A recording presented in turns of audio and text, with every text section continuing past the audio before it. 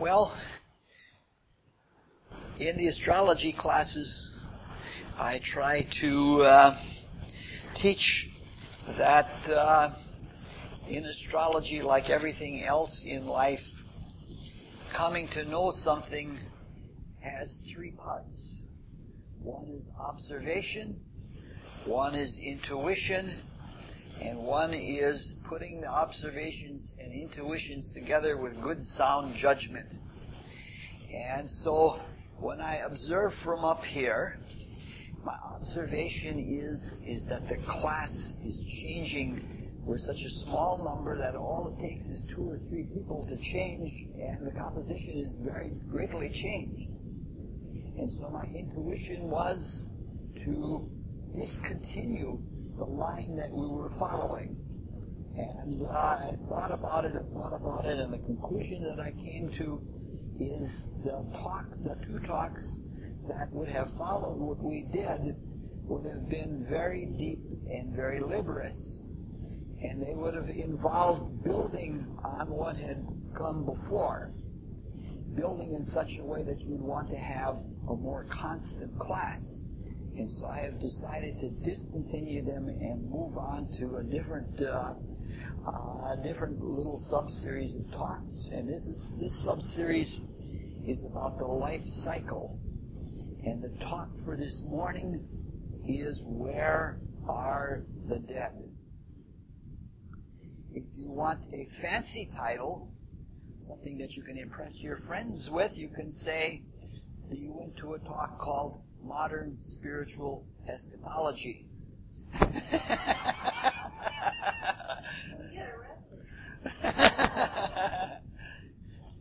Eschatology means the science of death, or a series of belief about deaths.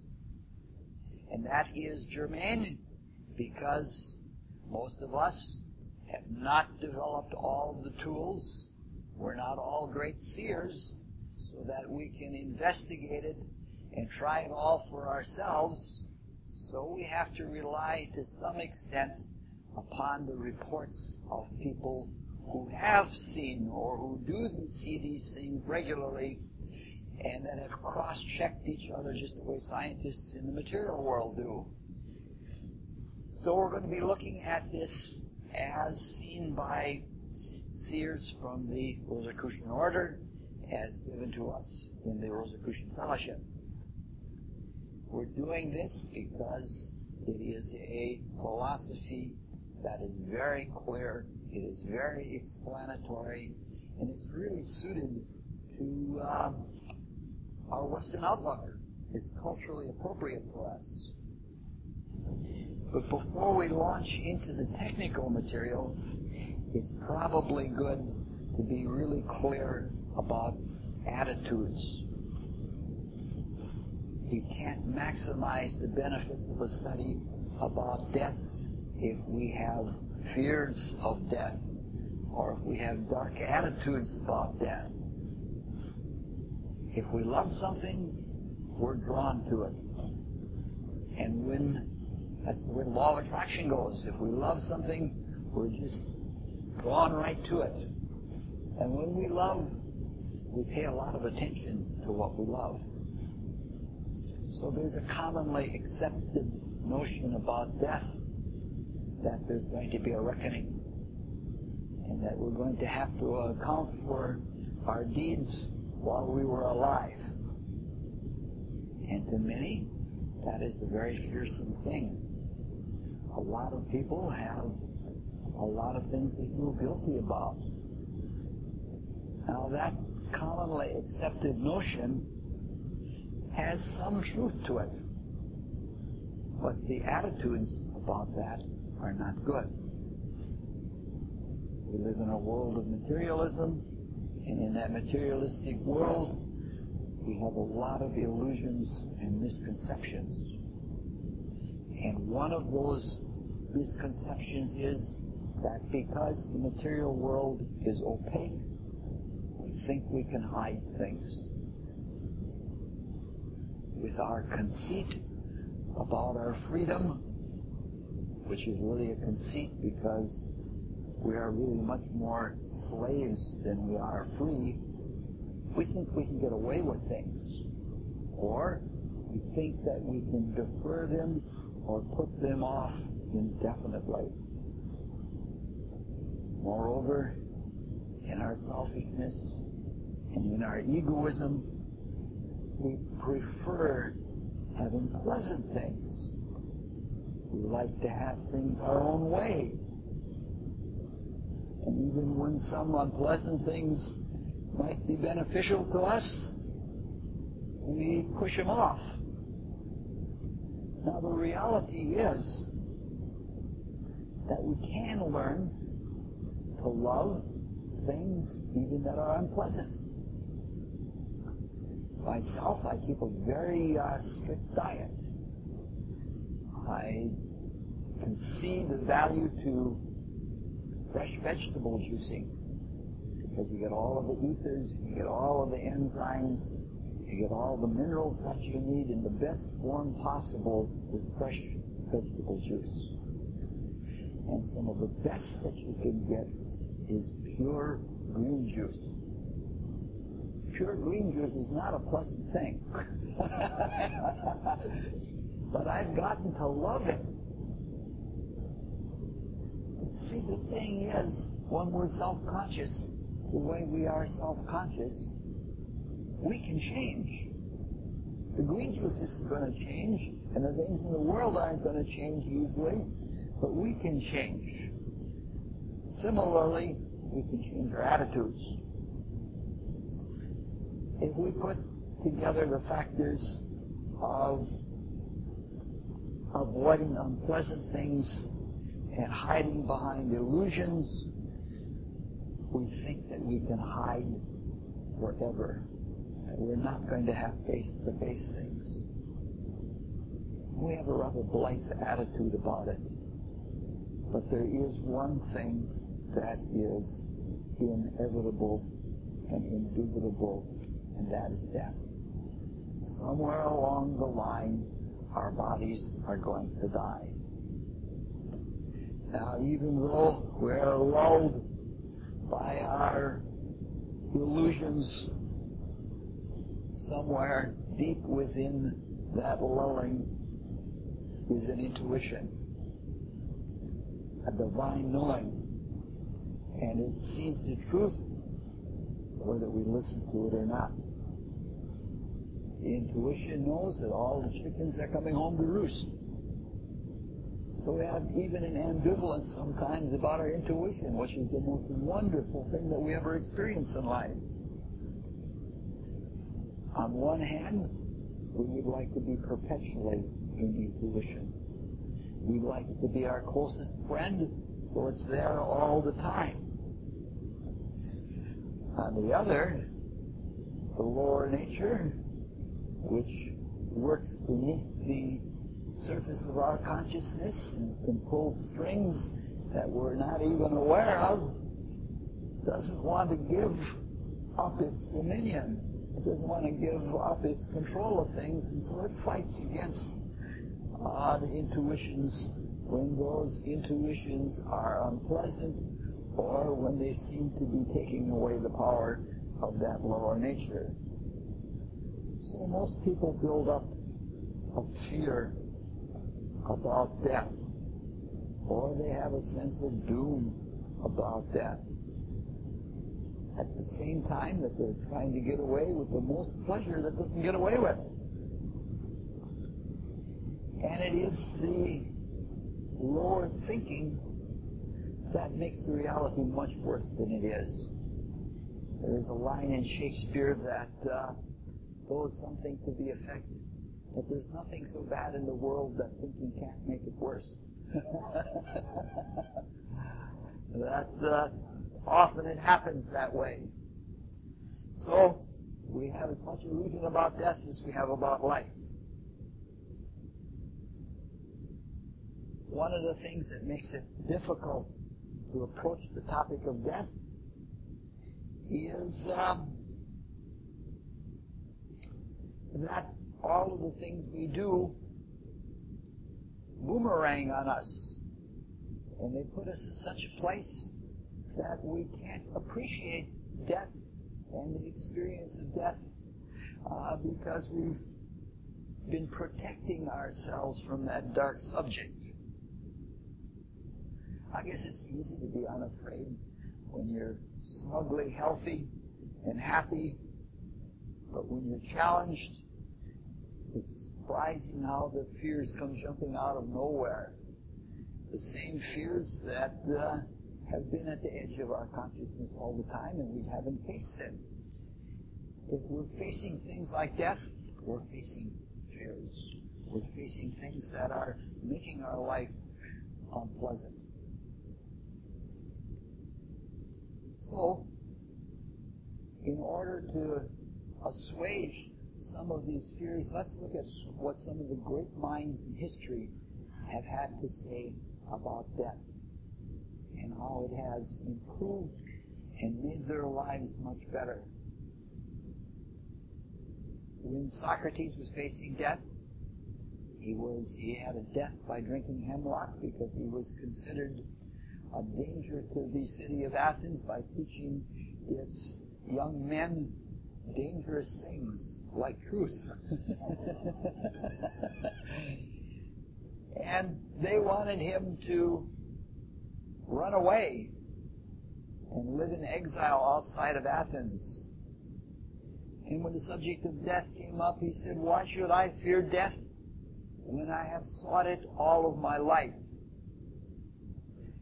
Because death will be the proving of my life.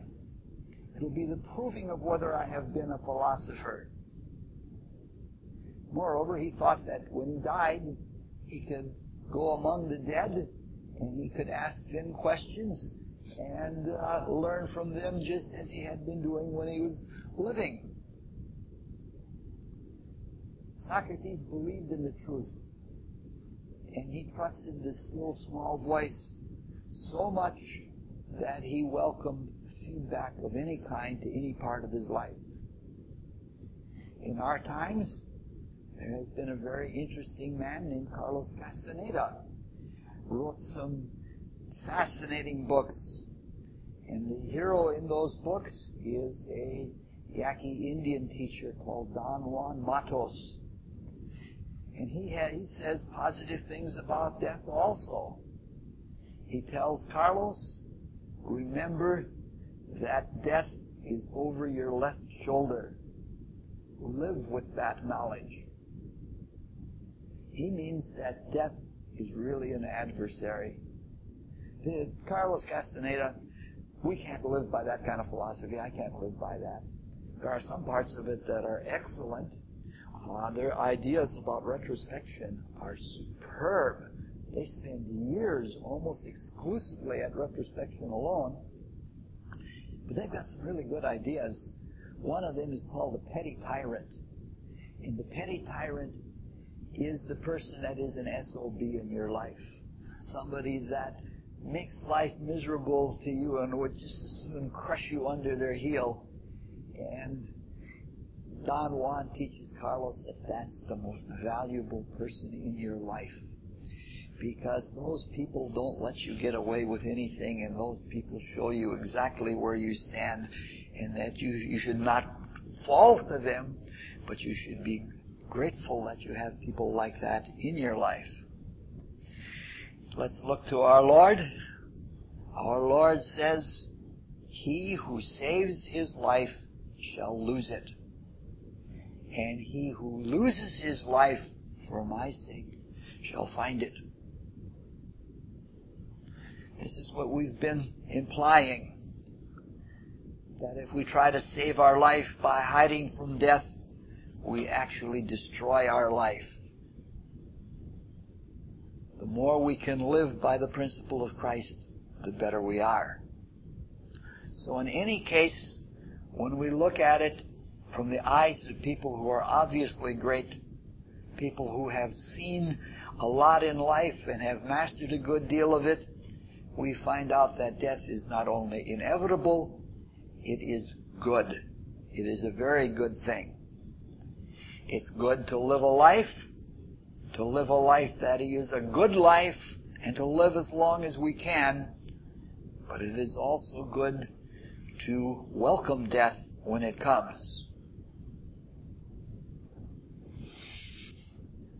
Now, even though we're going to be exploring death through the findings of mystic seers, it's always good to proceed as much as we possibly can from our own experience, verified first-hand experience. This means from our intuition and using all the other faculties available to us, our senses, our thinking, our feeling, all of them we can put to work with good observation. In this, we can greatly benefit by things that we see in our lives that pertain to death. Now, experience teaches us that the longer and closer we observe something, the more the spirit that is in us can associate itself with the thing that we're observing, and from that observation the spirit can then find the truth and the meaning of it.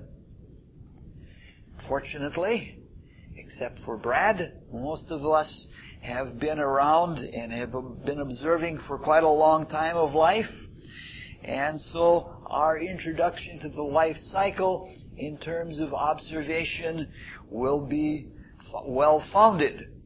It won't be something foreign to us.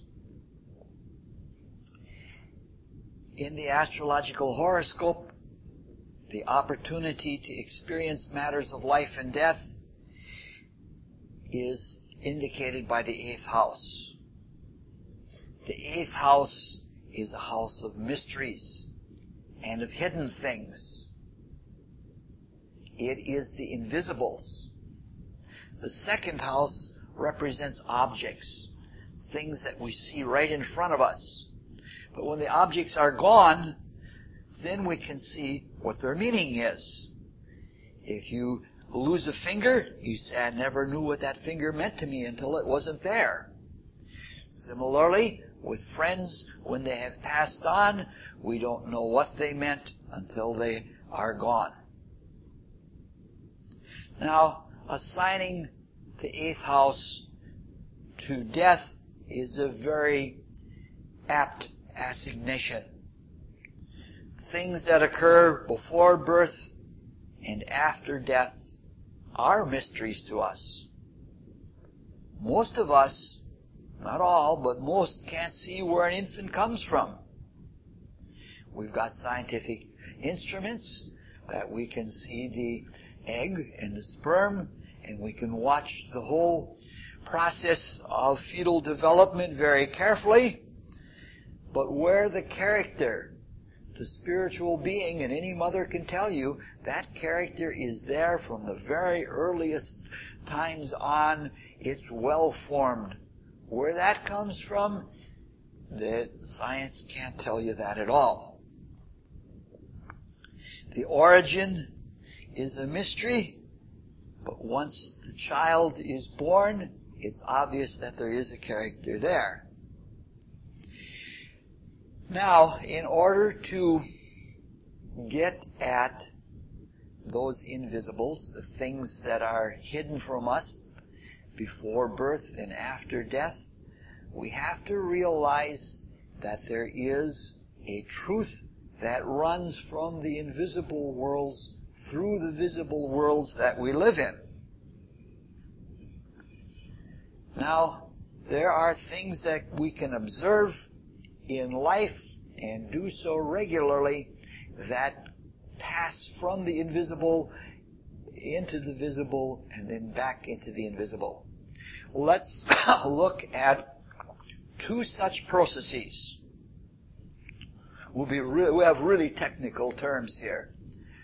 One of those processes can be termed looking forward. Now that's a technical term.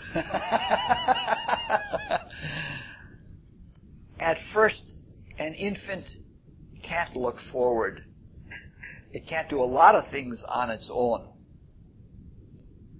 It's given plenty of help, plenty of guidance by parents and family and friends. And those who love it help it to focus its vision and to be able to move its body. And there's plenty of reinforcement, there's plenty of encouragement and praise and all of that, which really helps the forward-moving progress. Myself, I can still remember the first step I took. And it's not because I have a prodigious memory. It's because it's one of the experiences that I got the most feedback ever in my life. The walking wasn't as much of a wonder as how happy everyone else was about it. It was such a thing. You know, it was to me it was great.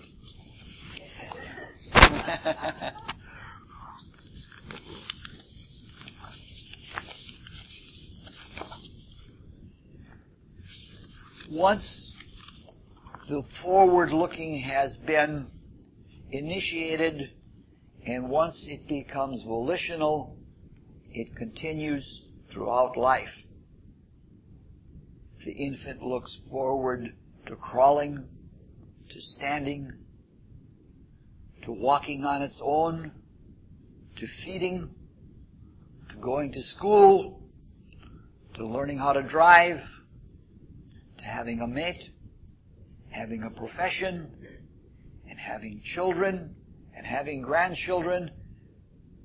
Once that process has been fully realized, the forward-going and the forward-looking is a dominant thing in our life. Now, there are several things that accompany or that are corollary to the process of looking forward. One is that when we revolve forward in life, we become more involved in our bodies and in life and in the world. The more we look forward, the more that happens. And we could say then that the forward moving or the forward revolving brings one to be more deeply incarnated. Each year we see how this works and we can do something about it. We become more comfortable with it. Each year, as we are more involved from looking forward and of being aware to the world, we recognize we have more of a power. One of the professors I worked with at the university he was great at getting the most he could out of grad students. And he had a little plaque on his wall that said, "Youth and brilliance are no match for old age and treachery." It's not necessarily edifying, but it has the fact that we're trying to get to, that as we become involved in the world, we have more experience and we know more about the world. That same thing could be said with more edification, but the principle is correct nonetheless. However, this incarnating process comes at a price. And the price is that the more we look forward, which brings us to incarnate more, we become progressively more like the world. That is, we become harder. The embryo begins as a little blob. It's almost liquid. When an infant is born, its bones are almost rubbery. Some of the ones in the skull aren't even completed yet.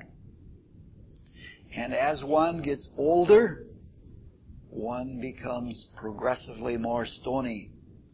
The skin gets hard, the bones get brittle, and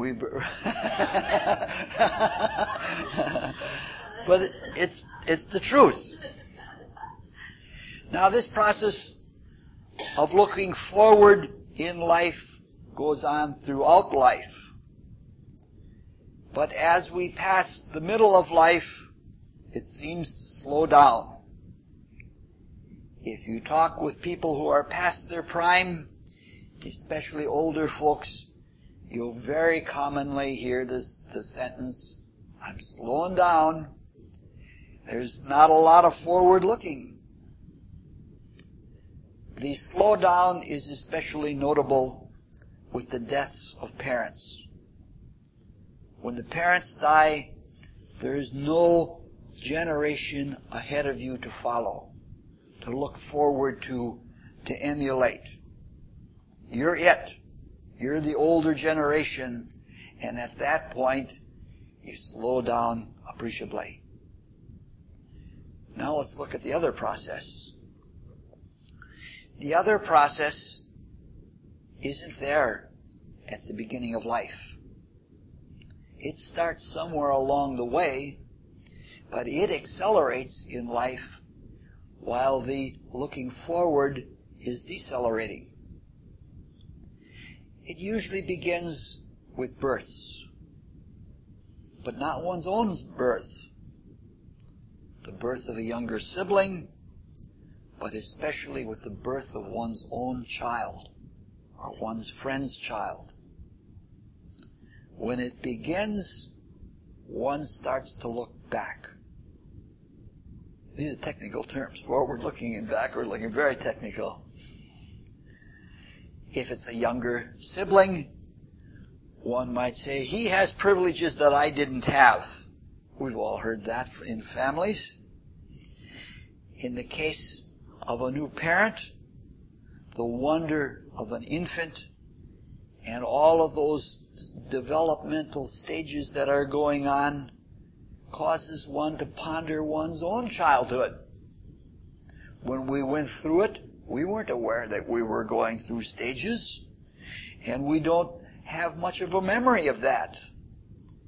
So, with parenthood, we begin to look back. And that process is accelerated throughout life, and it is given great acceleration and meaning with the birth of grandchildren. When grandchildren are born, one is not only watching their children develop, they're watching their children watch their children develop. And having that removed vantage where you're watching two generations develop and looking back on that gives one a light feeling, sort of being above it all and abstracted. And with that feeling, grandparents can be much more indulgent. They're not so responsible. They're, that the little child and all those stages that need special things at each stage, those are not things that the grandparent has to watch. So there is a removal that takes place with looking back. So at the same time, looking forward brings us into our body and hardens us. Looking backward lifts us out of our body, and it produces a kind of detachment. We're not attached to things so much anymore. I've got a nice car, but it's not the same thing as when you're young. When you're young, hey, this is my car, and it's an important thing to me. When you get older, you're not attached to that so much. So, there are these two forces, or these two processes is a better way of saying it, looking forward and looking backward. Sometimes, when they converge, it's like us being inside of a nutcracker. For example, when we are incarnated, and part of that incarnate experience is pain, and it has to do with the hardening of the body that comes with looking forward. It makes life pretty tough to go on sometimes. At the same time, while we're looking back, we're becoming detached, and we don't have to live in all of that pain. But the combination of the pain and the ability to look back and free ourselves from attachment to this world makes for amazing changes that can happen in the older times of life. Now, there comes a time when the impulse to go forward is tired out. The will to live that produced that impulse, that produced this incarnation, has its limits. It can't go forward, and when it does, it lets go. The body dies, and the forward-going activity is done, at least for a while. Now, what we've looked at here is the general case.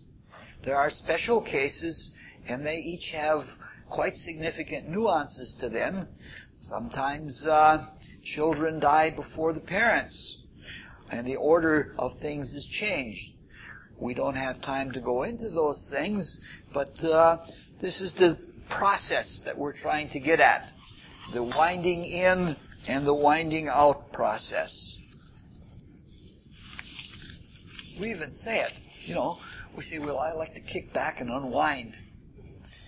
Now, these principles of looking forward and looking backward are fundamental, and they're universal. They not only work while we're alive, they work throughout the life cycle. And they work in many things, including the entire evolutionary creation of which we are part.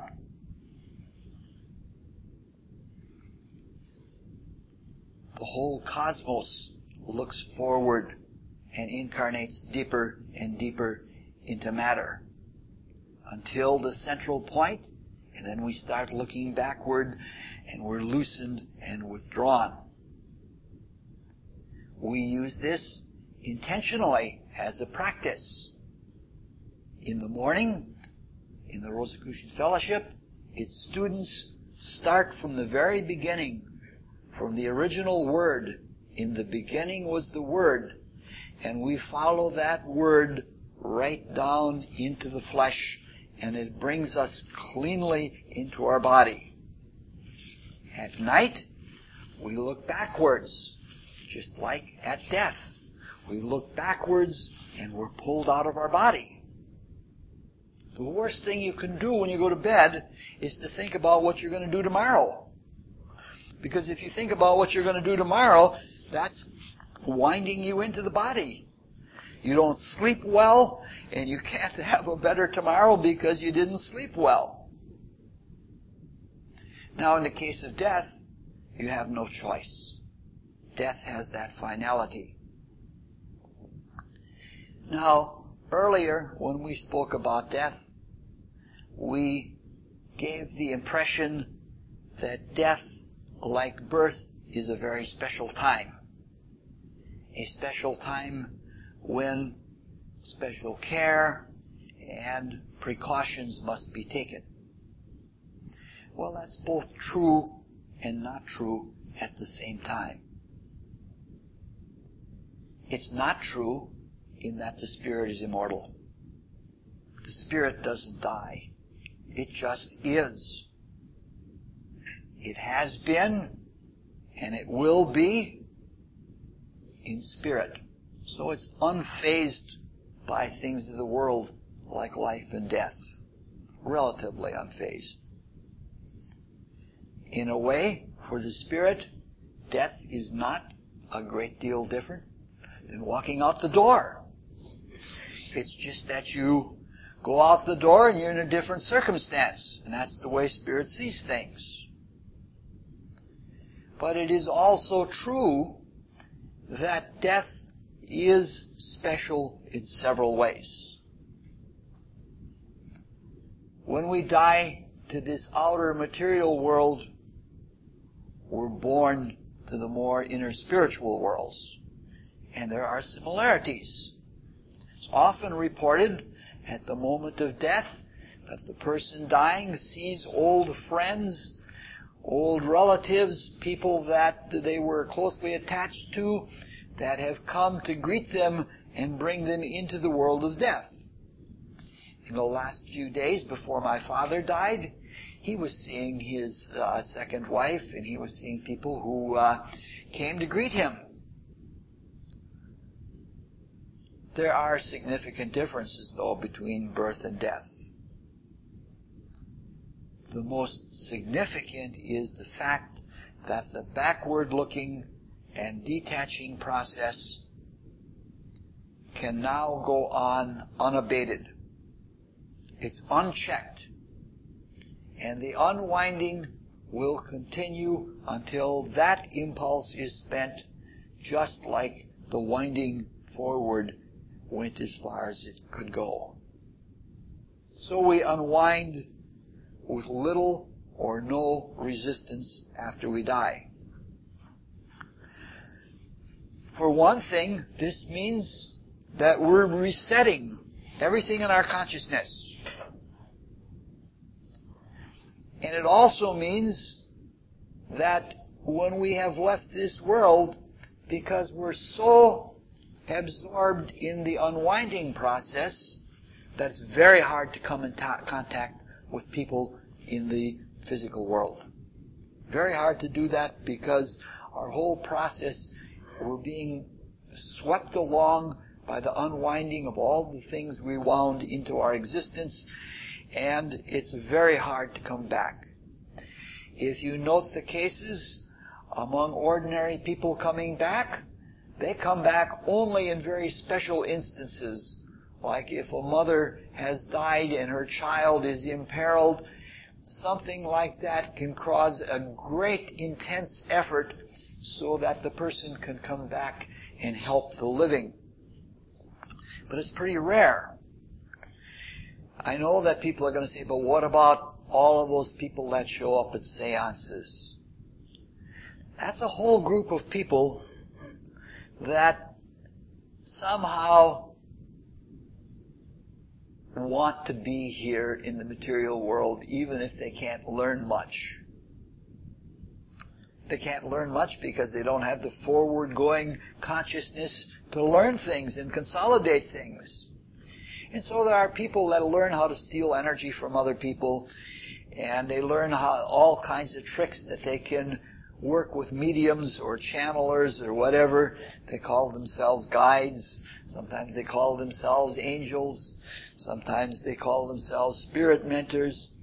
And there are a whole bunch of people that have spent a lot. There are people that have a kind of consciousness that find it much more engaging to work against the law or outside of the law than in it.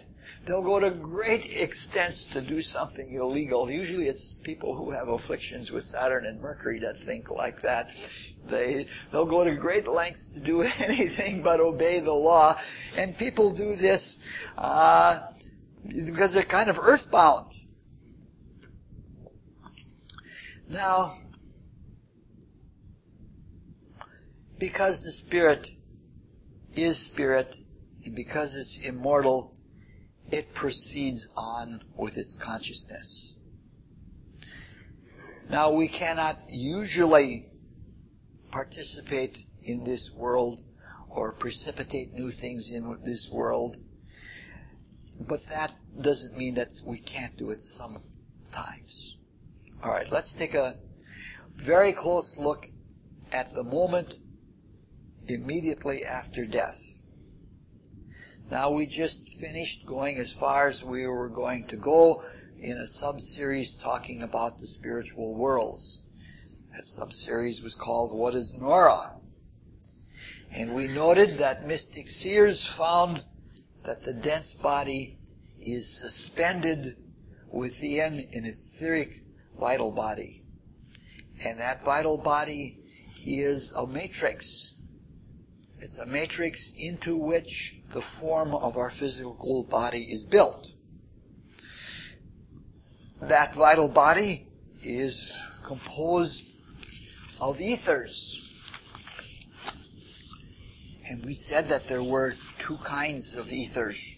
4 different levels, but 2 basic types. One kind was called the biological ethers because they maintain the physical body and all of its biological needs. They include the chemical ether and the life ether.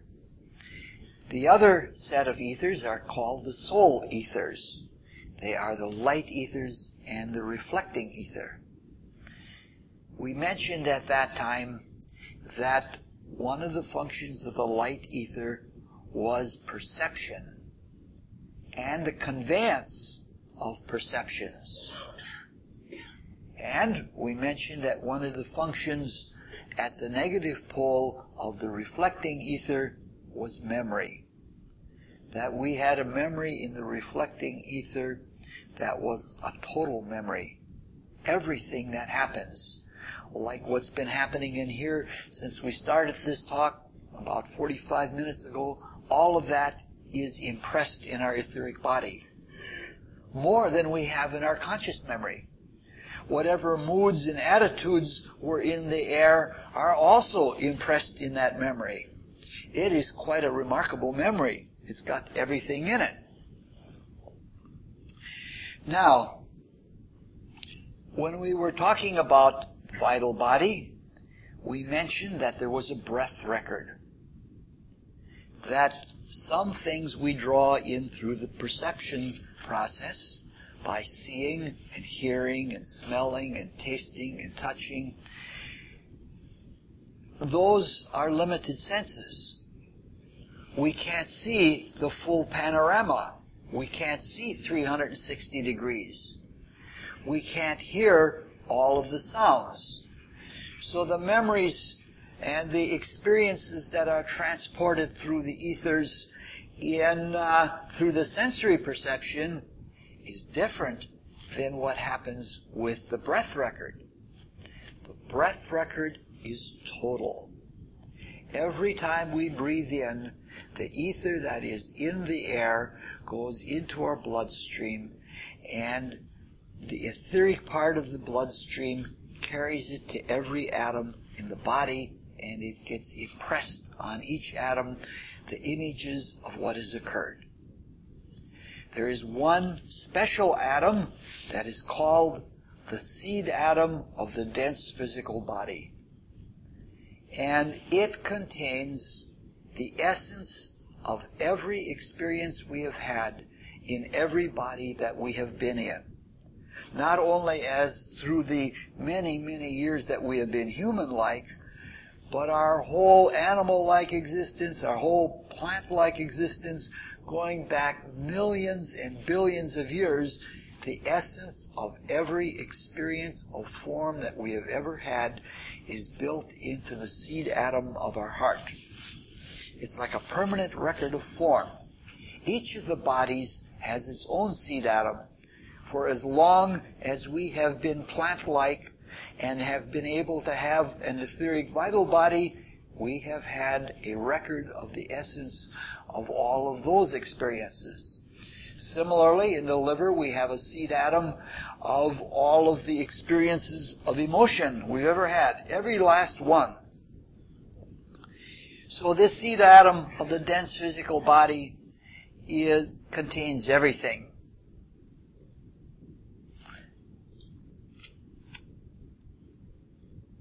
During life, it's suspended in the left ventricle of the heart. It gets the blood immediately when it comes back from the lungs. When a person dies, that seed atom is detached from the heart. And it leaves the body. And it leaves the body through what is called a silver cord. The silver cord is mentioned in the Bible. Solomon mentions it in the Bible. And it's a strand of ether and desire stuff and thought stuff that has been specialized. It's sort of like a superhighway. It's like a connection. It's like the hotline between from Washington and Moscow. They had to have that special connection. In the body, it's like two figure sixes interlocked together. That is, two spirals interlocked together. And the part that is attached to the physical body, it snaps at the middle of those sixes. And part of the silver cord remains back with the physical body, but all of the seed atom and all of those memories proceed out with it. The silver cord in the body follows roughly the path of the vagus nerve. The vagus nerve used to be called the pneumogastric nerve, and it's the longest cranial nerve in the body. Ooh, all right, only 45 minutes, great. Now, when the seed atom of the physical body has passed out of the dense body, it's detached. This is exactly as Solomon says in Ecclesiastes. When the silver cord has been snapped, life is over and you can't go back to it. Then a very short but very important period of time happens. The point that we have been trying to stress in all of these talks is the spirit lives on the stuff of experience. Experience is exceedingly important. All experience, no matter what it is, what we're going through is important. And a life that has a lot of experience, varied experience, intense experience, is a valuable life. If you lay around and do nothing, that's not a valuable life. The spirit will learn things through the metabolism of the body, but it's not like the same thing if you're doing deep sea diving, or if you're experiencing literature, or if you're taking a bicycle ride across the country.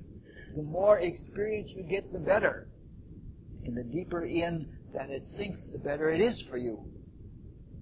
So what happens in the etheric body is that once it is free from the impulse of going forward, which counters it, and once it is free from the physical body, it begins to unwind.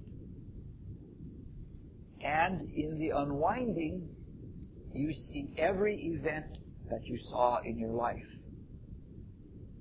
And you see more than you experienced in life, though you may not recognize it. We can only recognize what we have learned to see. And if all of our recognition is based on the senses, we don't pick everything up. At least not with full self-consciousness. So this unwinding takes a longer or shorter time depending on the consciousness of the individual that is watching the pictures. As long as the individual could stay awake under the most trying circumstances, that's how long the pictures will last. That is, if a person has a span of attention that they could only stay awake in emergency 24 hours, they'll go through the pictures in 24 hours, and that'll be the end. Obviously, if you see the whole life in 24 hours, it's not being impressed as deeply as if you see the whole life in 3.5 days. 3.5 days is the maximum limit.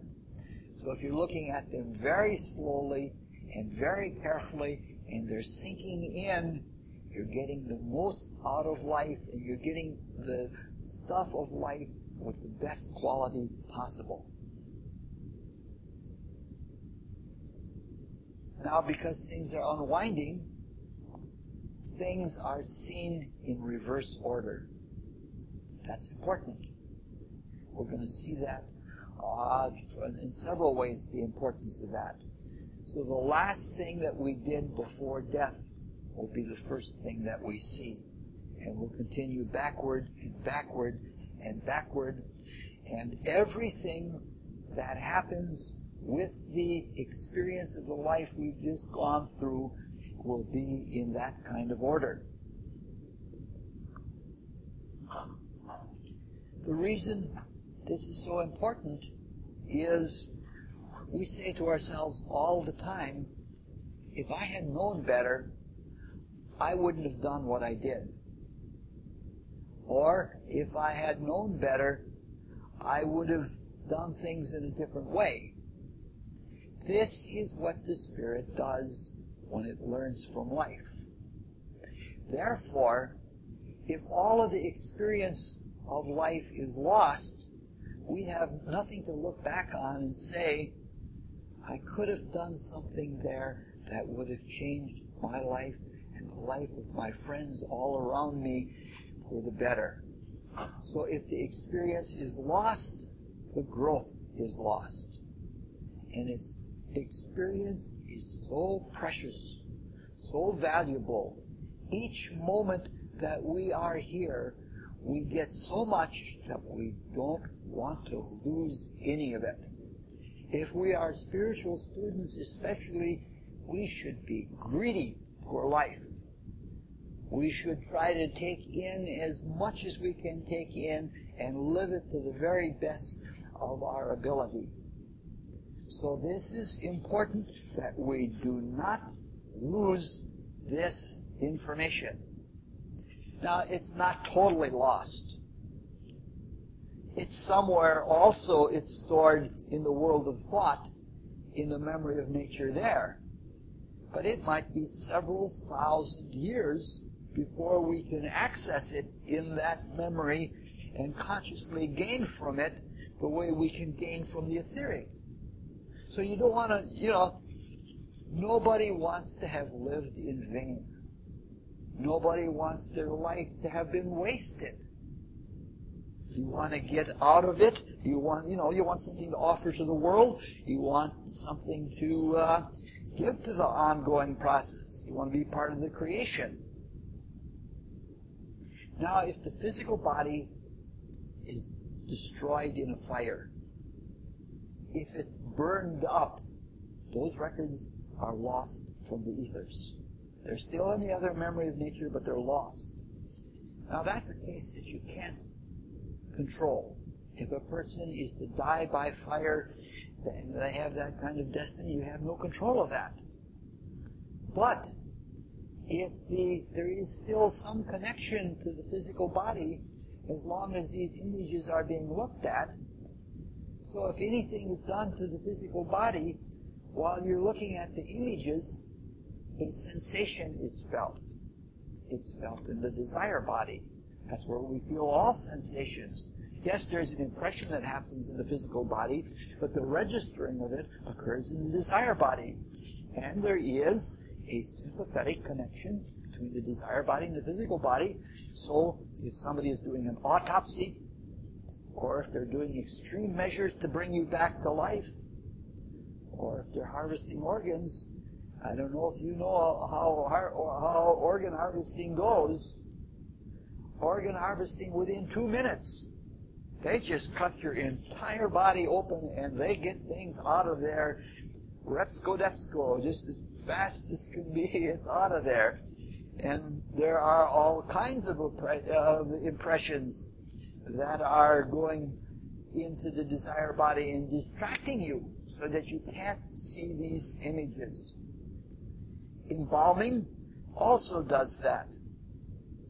And they don't have to be physical distractions. If you're at a place where there's a lot of noise going on, and especially if it's noise about you, if people are wailing and lamenting and doing all of those kinds of things, it distracts your attention. And this is the time in life that you do not want distraction. So, in Rosicrucian Christian mysticism, where the people have, by clairvoyant observation, watched the whole death process, the conclusion is the very best thing you can do when a person has died is put the body in a cool place where it won't deteriorate, do nothing to it in terms of embalming or anything like that, and keep it quiet. A morgue is really a nice place. We think of it as a gruesome place, but it's quiet. Nobody bothers things there. It's cool, and everything is done just well. So you leave it on ice for 3.5 days. You're always hoping that the person who has left has that attention span that they can go the 3.5 days. So, one of the effects is that as we look backwards, there is an unwinding and there is a detachment. And what happens in this detachment is, normally in life, it's like in our physical body, the solids and liquids and gases are all together. They're fused together as one common thing. And the same is true with the ethers. But when the great panoramic retrospection after death occurs, the soul ethers get separated or detached from the biological ethers, which stay behind with the body. After those 3.5 days, it doesn't make much difference what you do with the material body. Because often, I find that I get asked about this a lot. Often there are people, they want a Masonic funeral, or often there are people that want, their church says to do this. You got to give closure to the, after the 3.5 days are over, I'm just happy that the person got what they had the chance to do. Probably the best thing you can do after the 3.5 days is to burn the body so that there's nothing to be attached to in this world and give everything back to the elements. But if people want to go through their funerary services and all of that, let them do it. Let them have their time, as long as the 3.5 days are spent so that nothing is lost. So this is extremely, extremely important. If you get nothing else out of this entire talk, get this out of it. This is what I did. I went to an attorney. I'll pass it around. I went to an attorney and said, this is what I want to do with my body after death, and I want it to be legal. And so I made up a little card, and the attorney notarized it, and it tells exactly what to do with my body, and I carry it with me wherever I go. I have one also, what to do in case of illness. I have somebody that has a medical power of attorney, somebody that knows that I don't want organ transplants and I don't want extreme measures taken. I lost that on the way out here, unfortunately, so I'll have to make a new one. But to have cards like that to carry around, a very, very important thing. Now, people sometimes experience this while they're living. I worked with a man that was very conservative, but he was kind of peculiar. And in his peculiarity, he was sensitive to things I would say about spiritual things. So here he was like a real politically he was very reactionary, very conservative. But spiritually he was open. And then I found out, I was talking about these things one day at work, and he pulled me aside later. He says, what you're saying is true. He says, when I was very young, I almost drowned. And he said, I saw everything in my life, and it was backwards, and he said, it was the big experience of my life. The thing of it is, those pictures are so total that even if it all doesn't register with your waking consciousness, it registers with the spirit. And it makes for a transformed person. And this person's life was transformed. So it sometimes happens.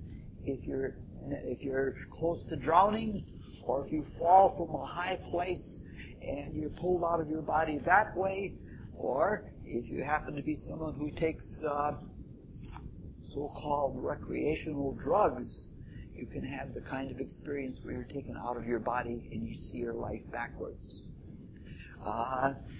The effect is there. In many ways, you will be a significantly changed and reformed person. You won't be what you were before. Now, it's time to say something really simple. The universe is just that. The universe is the universe. It's one. Therefore, if it's all one stuff and all one spirit, if we're going to do new things, we have a limit, because it's all within the one. Therefore, everything in the cosmos must be recycled. And if it's recycled, what has been done with it must be undone. Now, we've talked about the way the physical and etheric are undone. Now, for a little while, let's talk about the way the desire body must also be undone. There are some very fascinating things about the way the desire body unwinds. If you'll remember, when we talked about the desire body, we said it was composed of our desires. We also said that it was in its very infantile state of development. It had no organs in it. It has 7 vortices that are more or less well defined, and that it is basically egg-shaped. Everything seems to start with an egg shape in these worlds, the physical worlds. And so it was a generalized egg shape. Now, all of the bodies interact with each other. They're just different parts or different levels of the same thing. They all serve one spirit. We, in our way, are little universes. We are microcosms. We are one.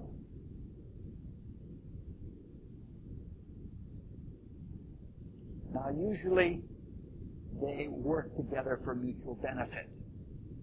We have this condition right now that the lower nature sneakily tries to subvert the workings of the higher nature. We've got something of that in us, but that's only temporary in terms of evolution. But the desire body normally tires us out. There's a constant war between the desire body and the vital body. We desire this, and we desire that, and desire that, and pretty soon we've tired out the vital body, and we have to pull out of it and go to sleep. Now, the desire body wants things, and it reaches out for things. And when the desire body reaches out for things, it moves the physical body, it motivates it to reach out. And in the desire body, there are sweeps of desire energy that are impulses. Like if I reach out for this object, that has a sweep of desire for me to reach for it. Gradually, very, very gradually, where there is a sweep of desire in the physical body, the counterpart of desire develops. And the counterpart of desire in the physical body is muscles. So, because the muscles allow us to move, allow us to reach out and do things. So gradually our physical body is built in its musculature by desire. Any musician can tell you this. I lived with a man who composed music on the guitar, and he did fabulous things with the guitar. Anything that he could imagine in his mind, he could make his fingers do. But he couldn't do it immediately. When you want to do something, it takes a while for the muscles to develop to do the thing you want to do. Now that's an interaction between the desire body and the physical body. So it may take a few weeks time, and in that few weeks time, gradually the muscles will grow and they'll become strong, and you'll be able to do that. After death, just the opposite thing occurs. The things that we experienced in the desire body, when we have viewed them by observation in the past life panorama, they become impressions in the desire body. The region of impressionability. Remember when we talked about that when we were talking about the desire body? So what happens with the desire body, roughly of what the physical body used to be. Because the physical body, the most...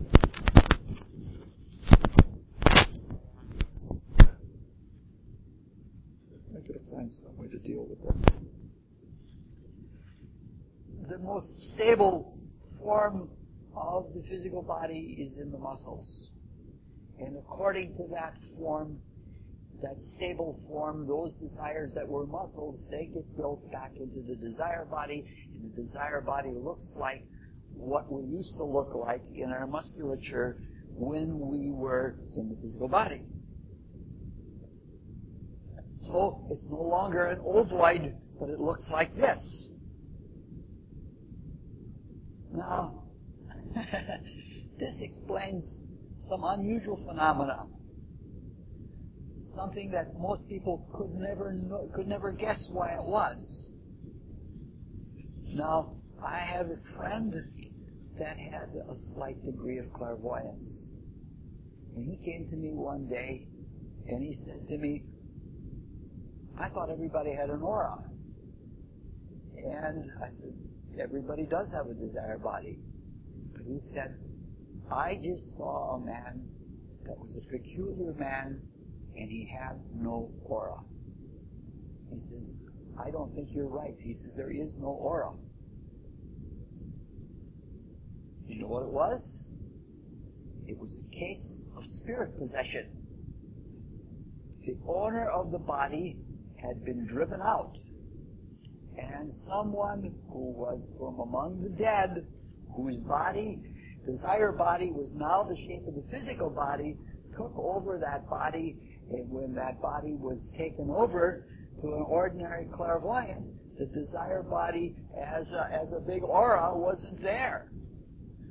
So there are all sorts of phenomena that are that occur that way. A nasty entity. Well, some people give up their bodies. Some people lose their head and lose their body also. Yes, that's what I just said. You lose your head. Yes, you get very angry and you lose control of your body, and you are then pushed out of it. Somebody takes over.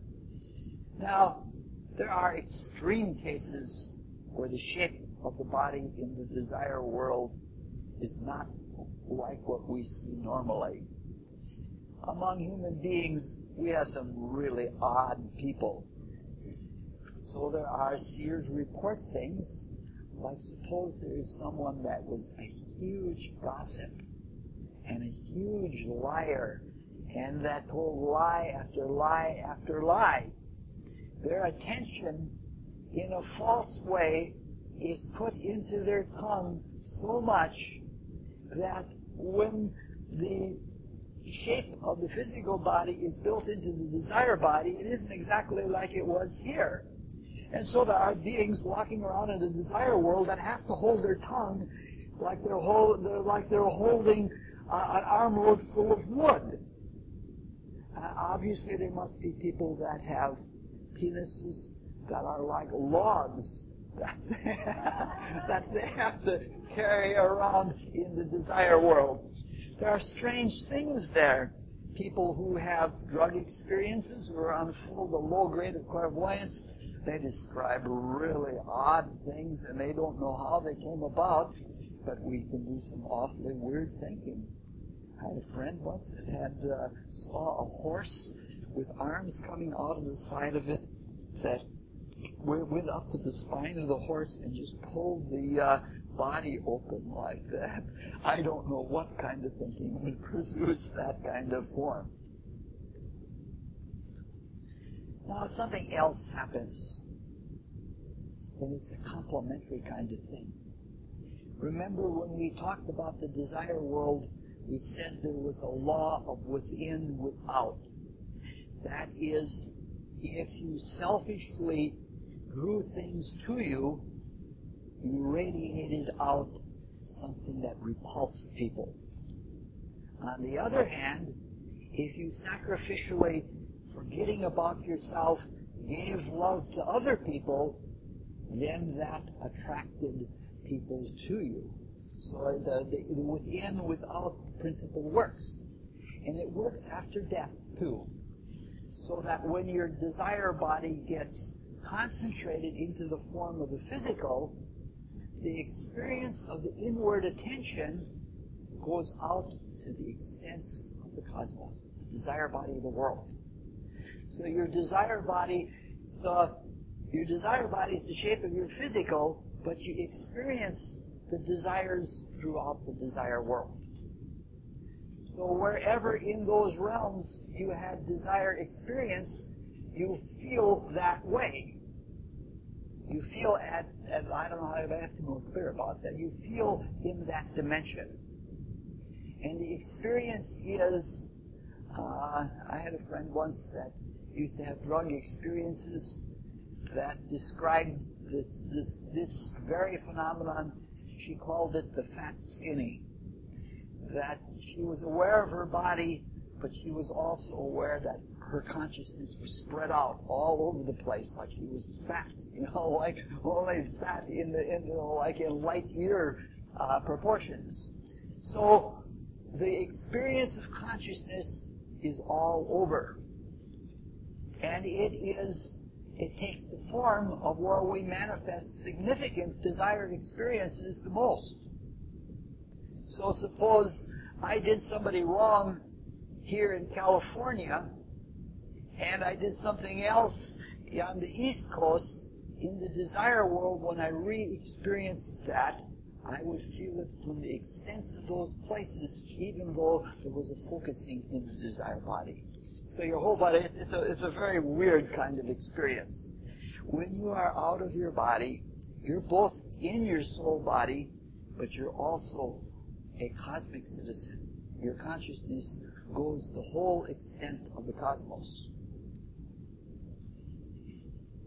Now, when we talked about the desire world and the desire body, we said that the force of attraction in the desire world was present throughout the desire world, while the force of repulsion was only present in the lower spheres. We said at that time, giving love is what produced attraction. It is a general principle that the force of sacrifice, or the character of sacrifice in the cosmos, is experienced as warmth. Even warmth in our bodies is a sacrifice of some kind. Like the heater right there, that's entropic energy that has been sacrificed, and it's going back to chaos. And on the way back, it gives warmth. Now, when love is expressed in the desire world as desire, and it is intense desire, and it is a frictional kind of desire, it is experienced as intense heat. You've all heard of a burning desire, or somebody burning with love. This is why some people who have maintained these kinds of desires, especially repulsive desires, where the sacrifice is not a sacrifice, their desires become so intense and they have no way to fulfill them and to discharge them, and it gives, in effect, an emotion of burning sensation. And this is where the idea of a hell comes from, that you're going to burn in hell eternally. It's not eternally. There is no such place as a hell where people are tortured or punished. Torture and punishment are just perverse human ideas. They are not part of the cosmos. They're not built into the cosmos. What we're talking about are impersonal principles of nature. God is not a respecter of persons, as the Bible tells us. If we choose by our desires to produce hellish conditions, that's just an objective feedback. If I give you a bad talk, or if I say something that's obviously untrue, you can give me feedback. And that feedback may not be pleasant, but it's certainly helpful. It's exactly what you get for what you've put out. And so this is what happens in the desire world. There's no punishment. We're not even punishing ourselves. We're just doing what we do, and the result is a natural result. It is action, reaction. So let's try to look at this a little more clearly and return to the fundamentals of the desire world. Ooh, this is going to be a long talk. We got a good long ways to go yet. Now, in the Rosicrucian philosophy, we term the worlds according to their function. The desire world and the desire body are called such because they give us the function of desire. Desire that motivates us to do things, or desire that motivates us to not do things.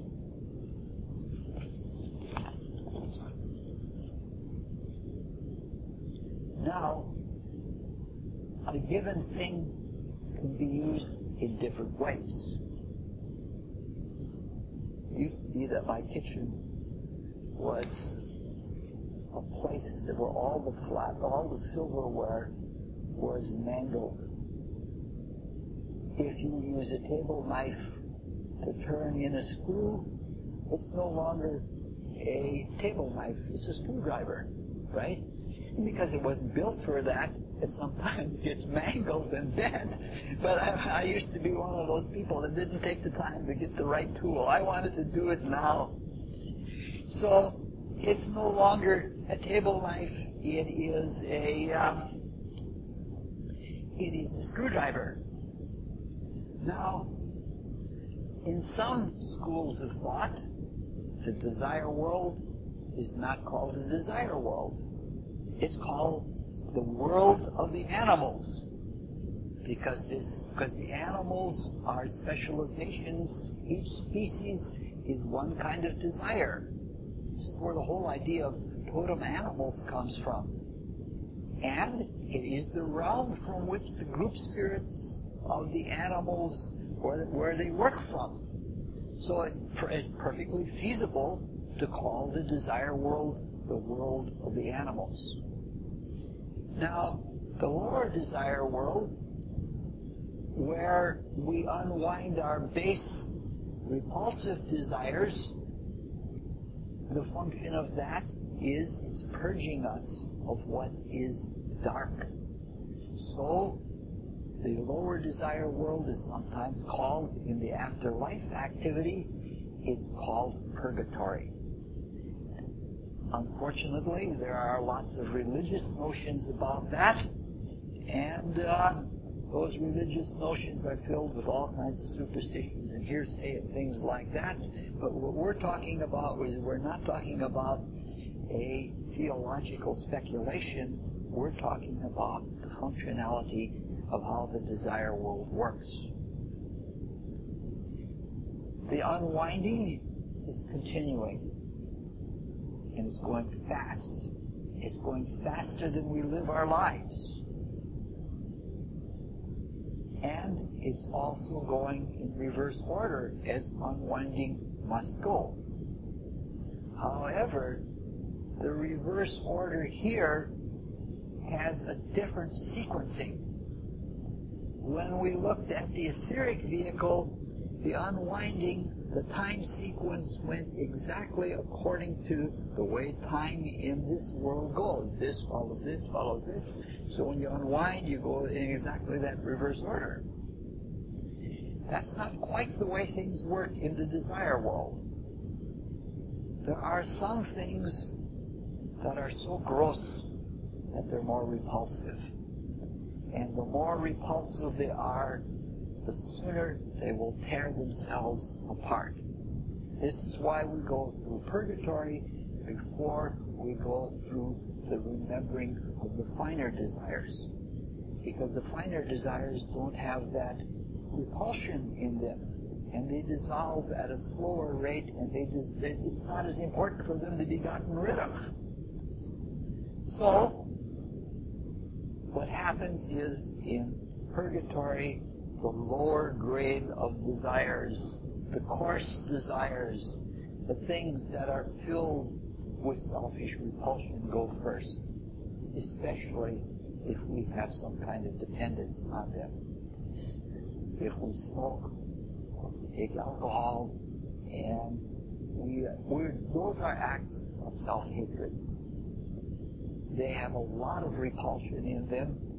We hate ourselves, and we don't want to face reality. A lot of people drink alcohol to forget. They feel that if they can forget their problems, they can live a life that's happy and hilarious, and so they drink.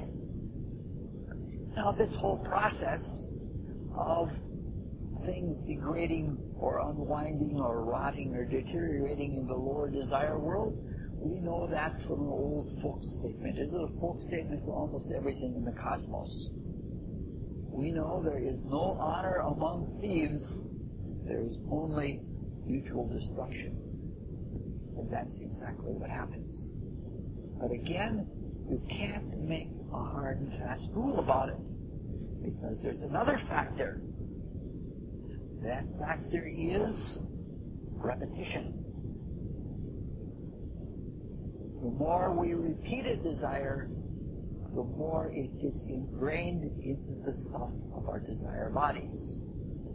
In fact, it's so much so that we have what the psychologists would call a complex or a constellation, that if we think, for example, certain kinds of deleterious thoughts, and we desire things from other people and desire things from other people, a form will will come in our desire body that could manifest as a bat.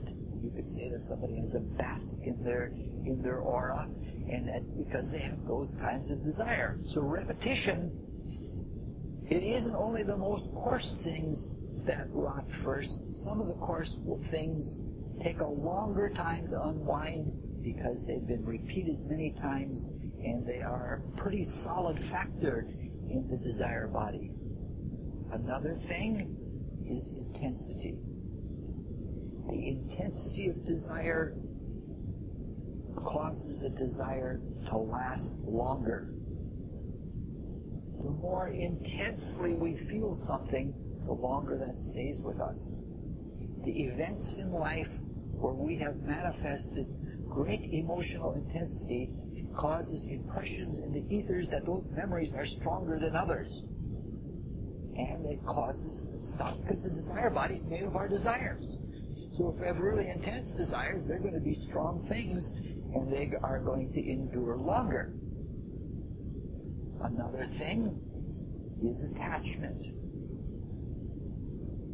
If we're attached to a desire, we sometimes don't give up. Even after death, we hang on and on and on with that attachment. This is why people who have addictions or who have been very greatly habituated to something have a really hard time in purgatory. Then there's one other factor, and that is integrity. We have all, at some time, probably all right now, lie to ourselves about things. We won't admit the truth. And just because we're dead doesn't mean we're changed. We might continue to lie to ourselves. And sometimes the biggest lies that we have are our beliefs. We believe that something is one way or another, and we won't let go of that lie. It is said that John Calvin spent an enormously long time in purgatory. Enormously, like hundreds of years. And the reason was, it wasn't the way he believed it was. He couldn't possibly be dead because with his philosophical belief system, it wasn't like this when you died. And so he was going through, he couldn't go through the normal process of purgatory the way everybody else goes through it because he wouldn't admit to the truth. It was sort of a kind of a negative integrity. But at any rate, you can see we live our lives over in the desire world in some kind of reverse order. It is in a temporal reverse order, but it's on the desire world of what comes first and what comes second. There's another curious reversal that takes place, and that has to do with what we spoke about earlier, the principle of within and without. Now, if our consciousness is at the expense of the desire, macrocosmic desire world, and the unwinding or the deterioration of the desire body is in this center, we experience things coming at us that when we were inside, we put them out, or we drew them to us. But things are exactly reversed when the perspective is reversed.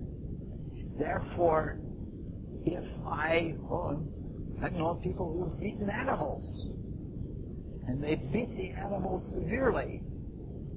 So when you re-experience that desire, that vehement thing, like I'm going to show this animal what's what, and cause an enormous amount of pain to that animal, when you experience from the desire world, you're exceedingly sensitized because you don't have a physical body anymore, and you feel it as it came out of you.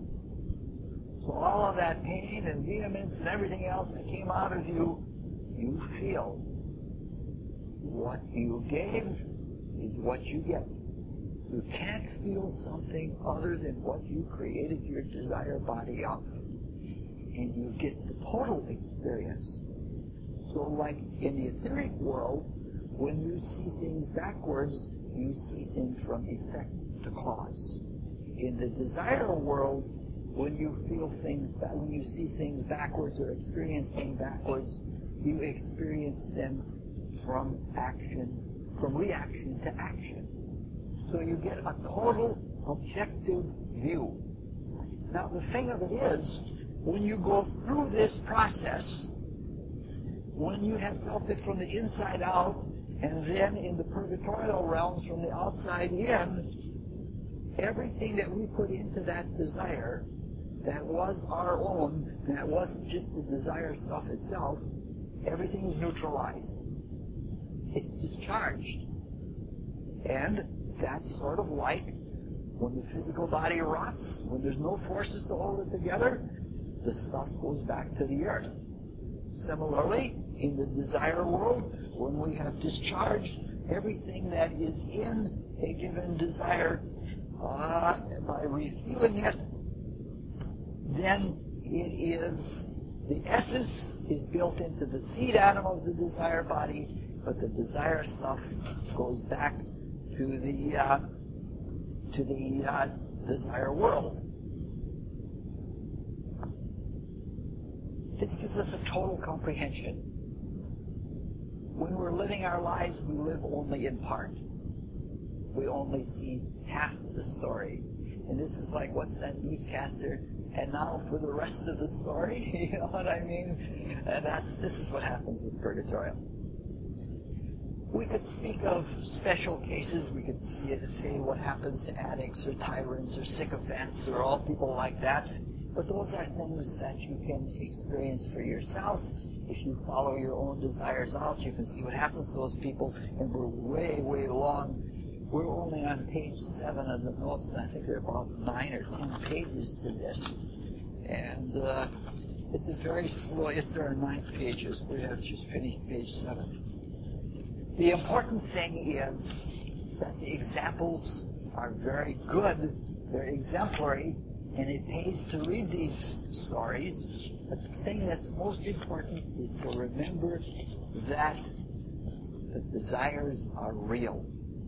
They're important. They are significant. So we don't just say, it was only an emotion that I was going through. It was an emotion, and that's the reality, and it happens to be a very important reality. And we can't just dismiss it. Now, when we spoke about the desire world beginning, we said that the curious thing about it was that we entered into the desire world in the middle. We didn't work from the top down. We didn't work from the bottom up. The reason for that is any experience in the desire world has to begin as a feeling. And the way the mystics use the word feeling is that there are just two feelings, and one is very strange. The two feelings are interest and indifference. Now, indifference is sort of that there is going to be no desire. It means that there's going to be no motivation. In that region of feeling, then, if we were people that expressed indifference, we have to live with that. The desire world is there for a function. It's a world to itself. We can live in a very wonderful emotional life. But functionally, the desire world is there to motivate us. The cosmos, the evolutionary creation, is a dynamic activity. It's there to do something. And therefore, it's important that we be motivated to do something. That means it's important that we be interested. Now, the function of the desire world, of the region of feeling in the desire world, takes on a different name according to what is done there. It's sometimes called the borderland. And there are people that suffer in the borderland. But their suffering is not like the man who beat the horse, or not like the man who slandered and had all of that tongue. The suffering is an intense awareness of no feeling. From a spiritual point of view, it's better to be angry than to feel nothing at all. Because there at least will be experience that is garnered from the anger, but if you're indifferent to things, there will be no experience. So people, and there are whole philosophies that try to culture indifference. So people who do experience and intentionally become indifferent to things, when they find themselves in the desire world, it is an immense feeling of when's something going to happen? You know, there's nothing that's happening. And that's terrible because the spirit is more wide awake. It wants to experience things. It wants to do something. And it feels like this is never going to be over. So again, this isn't a punishment.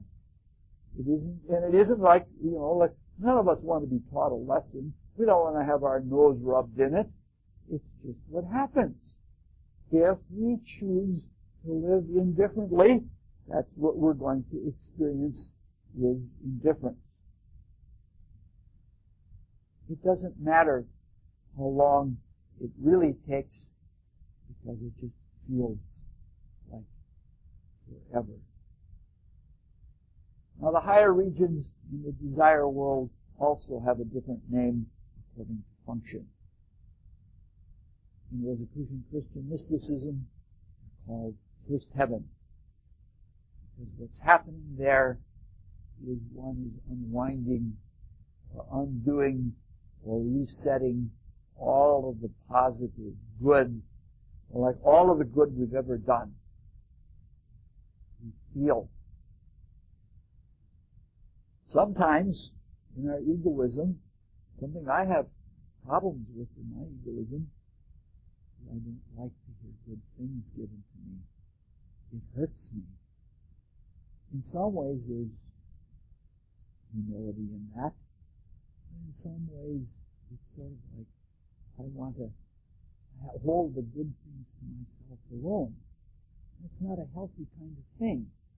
It's important that when we do something good, because you can't be selfish about high desires any more than you can be selfish about low desires.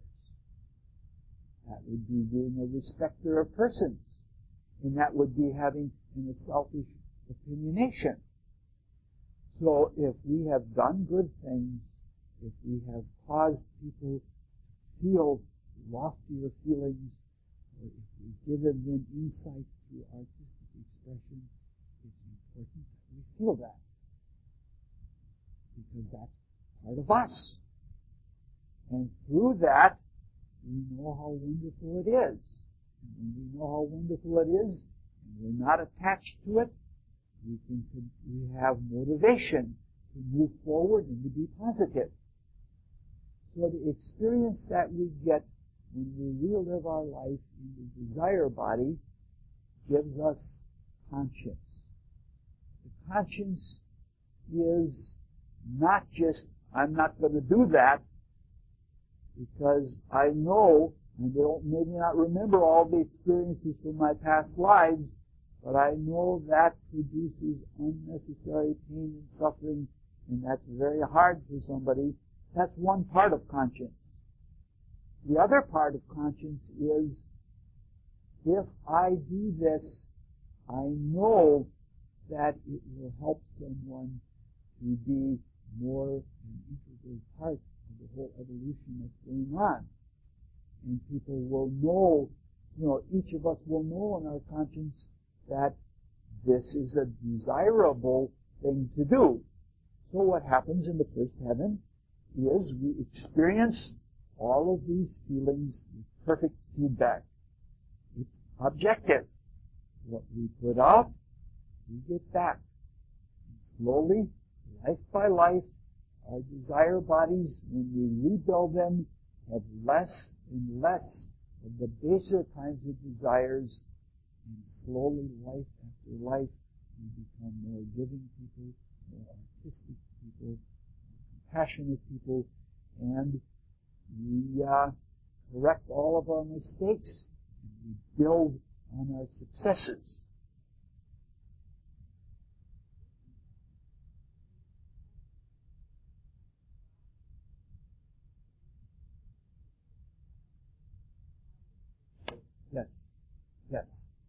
Yes. But I don't want to go off on something like that because I'm desperately cutting material here and trying to go very, very fast. So, not all of our time is spent in this purgatorial activity. It's just a matter of fact that no matter how much we love something, no matter how interested we are in something, we can't keep our attention on it for really long. We have only so much attention. We don't have that eternal attention like God does. We're just beginners. For example, on weekends when I'm not giving these talks, I'm doing, instead of giving out, I'm trying to take in. And so I'm going places, and I'm doing drawings. Last Sunday, I went to Balboa Park, and I sat on a stone for over 4 hours, drawing 3 other stones and 2 cacti. It should have been 12 hours. I would have come out with a better drawing than what I did. What I did was not too great. But that's about my limit. 4.5 hours sitting in one place, even though it was wonderful looking at what was there and trying to reproduce it. And when you look at things with the artist's eye, even though I'm not an artist, when you look at things that way, everything is beautiful. One night last week, I drew a Tide soap bottle, and it had lovely curves in it, and it had lovely shadings of light and everything in it. It was only so long that you can hold your attention. So what happens in the desire world is the purgatorial experience or the heaven experience depends upon your integrity and your attention span. If you don't have the attention span, you get tired, and then other things are given for you to do. Not so much in the lower desire world, but as you rise into the higher desire world, because those desires take longer to dissolve, because they're more eternal. The lower desires, because they are so repulsive, they knock each other apart very quickly. They disintegrate. But the higher desires take a long time to dissolve. An act of love may be around in the desire world for centuries. So, in the time that you're experiencing this, and you can't sustain the intention that long, you're given other things to do. Some people work with little babies that have died in childbirth, or that were very young. And there are amazing things that they can do there. If a child, often what happens is if a person dies in a fire in one life, and they miss the experience of that life, in the next life they're born in such a way that they die as a child. And when they die as a child, they don't go through the whole life cycle because their desire bodies never got really born. So they come back to birth very quickly. 10, 20 years, something like that, they come back to birth. But in those 10 or 20 years, they get makeup work for what they lost when their body was burned in a fire. So if people are among the dead and they're not doing the work of first heaven, what they do is they're given assignments where they take an infant or a child or something like that. The spirit knows, the spirit that's in there, and they'll take it to where there's a fist fight going on. Or they'll take it to where there is a war going on. And they'll take the child and they'll put it within the auras of the people that are experiencing those things. Then they'll pull it out of the aura, and then they'll take it to some place like where there's a symphony going on. And they'll put it in the aura of the musicians. And in that way, the infant gets side-by-side juxtaposed lessons of what it's like to have the lower destructive desires versus to have the higher desires. So that even if something is lost, if the records are lost by a flame or something like that, compensation is made. Humans like that. Even though everything happens according to divine principle and law, that doesn't mean that we aren't part of the creative process, and that even when we are among the dead, that we can't help out. We can see things, how things could be better, and we can do them. And that's the kind of thing that we do when we're in the higher desire world in between lives and we're not completely occupied. It's a wonderful kind of thing. We can do it right now. This is what the invisible helpers are. If we don't spend all of our time breaking our body down during the daytime because of all of our desires, I've got to do this, I've got to do that, I've got to do that, if we're not so hard on ourselves, then at night when we go to sleep, it only takes part of the night to restore the physical body. The rest of the night, we can dedicate ourselves to doing service. And we can work as invisible helpers. And in that way, we can make it a better place. We can improve on things. And so everything that happens in each of the realms, in purgatory or in first heaven, all of those things we can take care of when we're right here. This is the beauty of being involved in spiritual teaching like this. We understand the process of what is going on. And we understand that we are agents in that process. And best of all, we understand that we're part of the divine creativity. And so we can creatively enter into the process and we can work with it, and we can make it better than it's ever been before. Now I don't think there's a better kind of philosophy of life that you can have than that.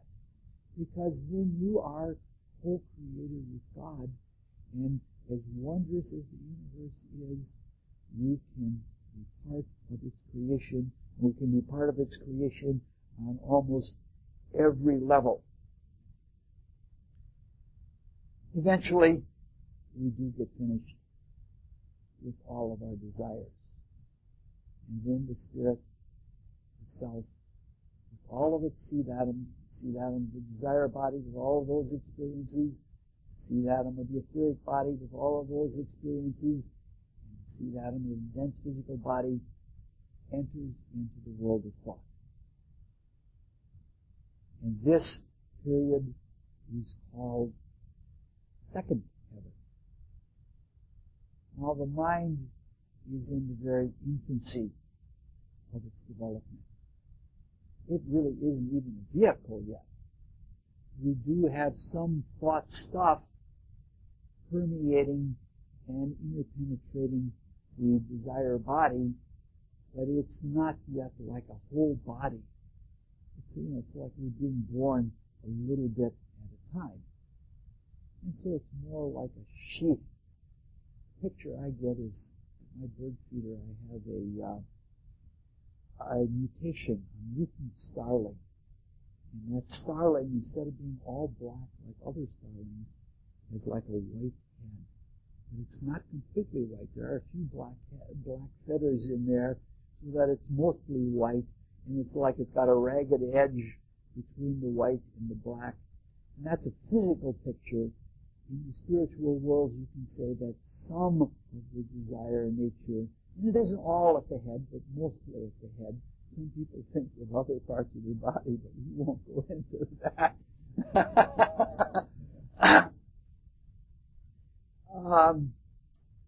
But some parts of the aura have suspended and interpenetrated in them another dimension, and that dimension of thought.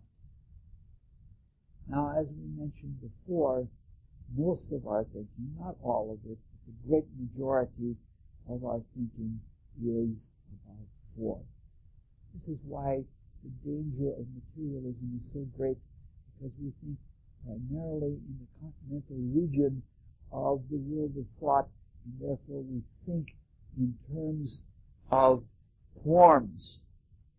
And it's easy then to think it's all form, and it's a materialistic kind of thing. So, we said the world of thought was a world of tone and a world of pitch. Now, this doesn't mean that there isn't light and that there isn't color and that there isn't form in the world of thought, because there certainly are. In fact, the color is more beautiful than the color of the desire world. And the forms have more of a greater perfection to them. But that essential thing, thought, is tone. The most significant thing is tone. We are becoming gods. And God is an intelligence. So when we are in our consciousness in the world of thought, we are rethinking thoughts. We're looking back at our thoughts and undoing our thoughts. This is a very deep and mysterious process. We're going to talk about it later on in probably the most important talk that we give, and that will be the talk on soul growth. I will talk about it in detail there, so I won't talk about it a lot now.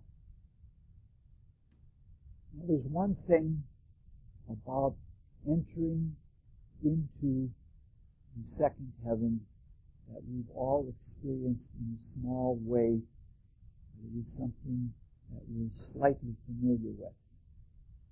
The Rosicrucian philosophy calls it a great silence. And the great silence is like when you're alone with your thoughts. Sometimes you can get in a peaceful state that you don't move.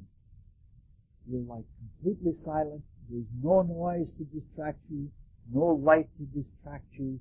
You're just alone with your thoughts.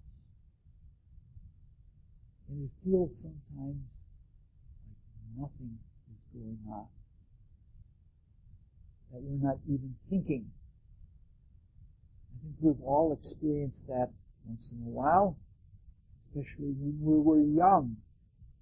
We were uncomfortable with ourselves, and if there were a moment that we weren't active, we were uncomfortable because it felt like nothing was going on. We weren't ourselves unless we were doing something. It's only when we get older that we love and appreciate thought for what thought is. So it's like when you just silently sit there and you commune with your thoughts. When you're thinking, especially if you're thinking on a new subject, it feels like there's nothing going on. And gradually, more and more things come to you, and suddenly everything around you is abuzz with thoughts. This is why it's important to write, because whether we know it or not, we really are thinking beings, and we're doing a lot of thinking that we never bring to our attention. And when we start writing something down, somebody says, well, how do you feel about friendship? And you start writing about friendship, and before you know it, thoughts are crowding into your mind, and you have so many things to say about friendship, you never knew that you had that many things to say. You did, and you had them to say all along. It's just that you never brought them to your attention. And that's what it's like in the great silence. We're not aware of the fact that we're thinking. We're not aware of the fact that we live in an environment that is filled with thought. The whole cosmos is permeated with the intelligent thought of God. Or all the creative hierarchies that work within God that create everything. So what happens is, when there are no desires to attract us, and there are no physical sensations to distract us, and we are alone with our thoughts, at first it seems like nothing is happening. And then you begin to note things, and everything fills up with a thundering type of quality. Everything is filled with thought. And the strongest thoughts are the thoughts that keep the cosmos going. Things that are to us right now extremely subtle, like the music of the spheres. The music of the spheres that is causing the cosmos continuously be changing and mutating and metamorphizing is present. And that's what it's like when we enter the second heaven. Except that these analogies are very pitiful. So what we do is unthink our thoughts. We recycle the thought material. But how do you unthink a thought? It's something like memory. When you remember something, you produce a continuity in time. When we're causing something to happen, we're going with it. But then when we move on to something else, that thing we caused to happen is no longer in our attention. It's almost as if it doesn't exist anymore. But the reality of all the things that have been is re-experienced or brought into a total experience by remembering it. But the remembering is not a recall. It's like going back to a thought that you thought before, and you have the same thought, and it has more meaning. So when you rethink, you can say, that's what I was intending all along. And when you have that experience of rethinking and seeing what the original intent was and seeing what actually came out in your thought, that is how you complete the thought, that is how you neutralize it, and that is how it is set loose to go back to the thought world. Not only do we rethink our thoughts, at this point, we are part of the Spirit. We are part of the creation. And we are like nature forces. And we're very important nature forces. As we said several times, we are the only self-conscious beings in this outer world. And that being the case, it means that our thinking is a special kind of thinking that no other beings can do. Therefore, we become the people who see the outside. And we remember what that's like. And so when the cosmos is being created, we become a big part of that. And it's a funny sensation, but we're like thoughts thinking thoughts. And we are thinking the universe into existence. There are a lot of other beings that are more powerful than us, but we have a very important part of what goes on. And the things that we think into existence when we are purely minds, purely creative minds of God, are the things that are going to be part of our environment in the future. We're starting to build already what our next life is going to be. So never at any time, even though we're unwinding, never are we useless to the cosmos. We all have things that we do. Now, the thing of it is that we are very slow thinkers. Like, even though I have a lot of experience at it, to put together the notes for one talk like this can take as much as 12 hours.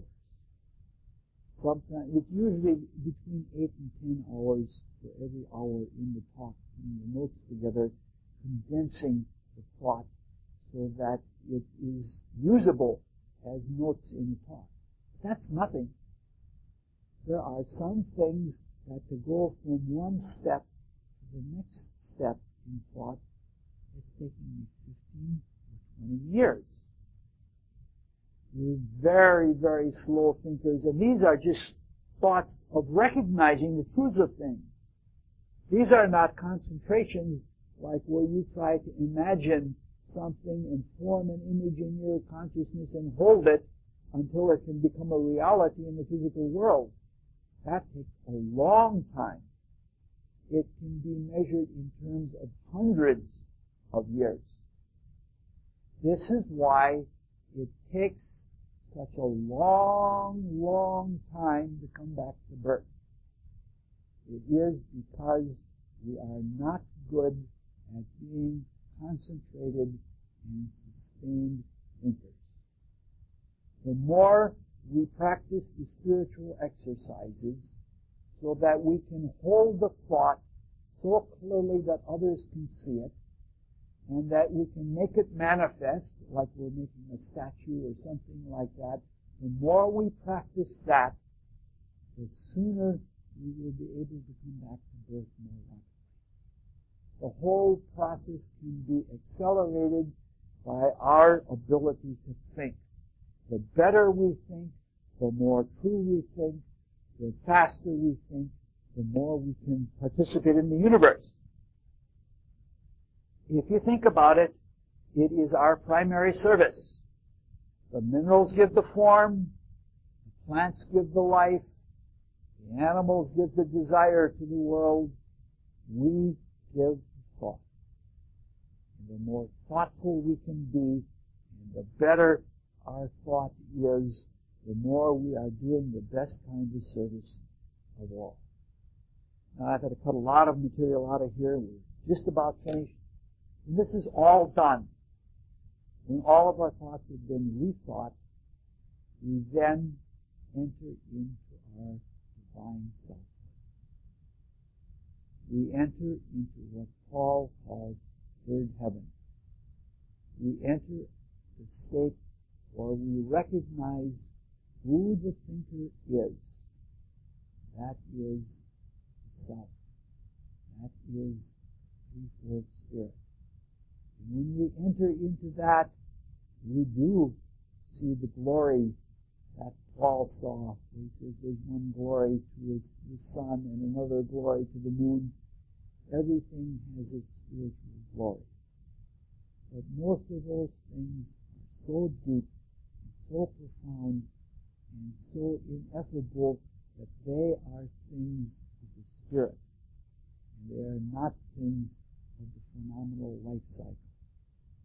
The spirit itself knows how long it has to be in purely spiritual realms so it can be restored and so it can be filled with the grand creative idea of the whole business. It would be unwise for someone like me to talk that much about the ways of the Spirit when the Spirit itself knows which way things are to be. So that's about as far as we'll go this morning. It's going to be too far and too long, and we'll close with the student's prayer. Dear God, increase our love for Thee, so that we may serve Thee better from day to day. Let the words of our mouths and the meditation of our hearts be acceptable in Thy sight, O Lord, our strength and our Redeemer. Sorry, it got a little long there. Yeah, but I got 2 more to go.